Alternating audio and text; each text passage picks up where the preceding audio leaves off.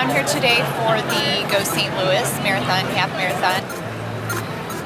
Today Heather and I are doing the marathon, our first full marathon, and not really sure what to expect, but we are looking forward to it and hope that we make it across the finish line.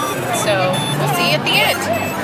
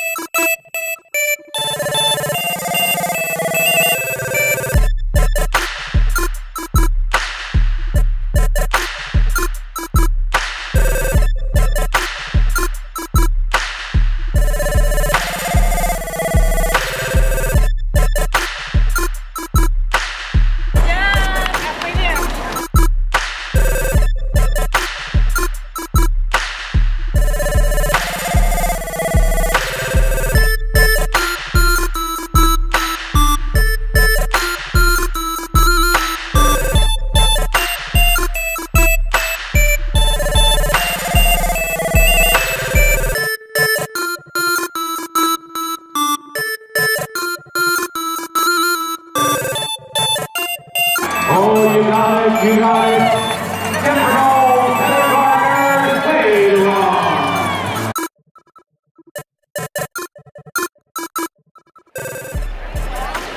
It's all over. We finished. And that will be the last full marathon First and last that we ever do. We did not enjoy any The of second it. half. The first half was okay. The first half was fine.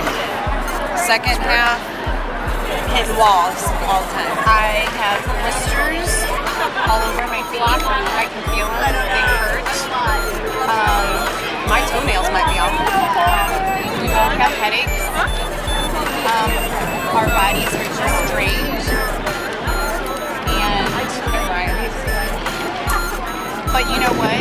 We finished. God willing, we finished. And we weren't the last. And we weren't the And we last. still got our goodies. And we're still smiling. And we're going to go take our shoes off and put our flip-flops on there. Thank you. Thank you. Okay, so we're just going to kind of give you our overview of doing the full marathon yesterday. It was a lot harder than we had expected. I feel that we got in our long miles and we trained pretty good. Right, we did. But it's once you pass that 13.1 mile and continue on, Everything changes. yeah, you mentally think, oh my gosh, I have 13.1 more miles to go.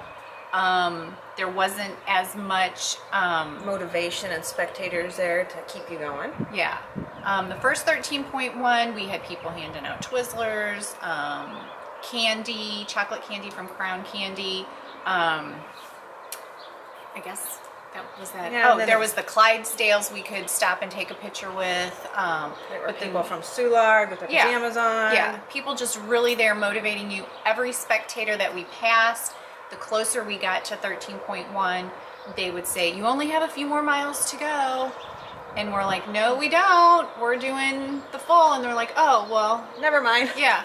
So that wasn't, it just seemed like there were more people there for the half marathoners than there were for the marathoners. And once you got into the Forest Park and we ran through there, it was just, it was really, I don't know.